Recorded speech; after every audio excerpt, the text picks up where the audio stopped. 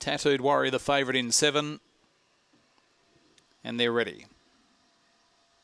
And racing, Tattooed Warrior came out okay, now starts to muster. Cosmic Luck shows speed, and Grand Larceny on the inside holds the lead. Grand Larceny over Tattooed Warrior. In third place, Cosmic Luck, and then followed by Magic Manelli. In behind them was Amity Manelli, and another gear's last of all. Down the back, Tattooed Warrior worked the lead, out by 2.5 lengths on Grand Larceny, followed by Cosmic Luck and Magic Manelli off the back, and the black Tattooed Warrior by 2.5 lengths on Grand Larceny. In behind them, Magic Manelli and Cosmic Luck, but on straightening, Tattooed Warrior races clear, makes it 3 in a row and wins from Magic Manelli. Third in another gear, Cosmic Luck, and then followed by Grand Larceny, and Amity Manelli was one of the last in.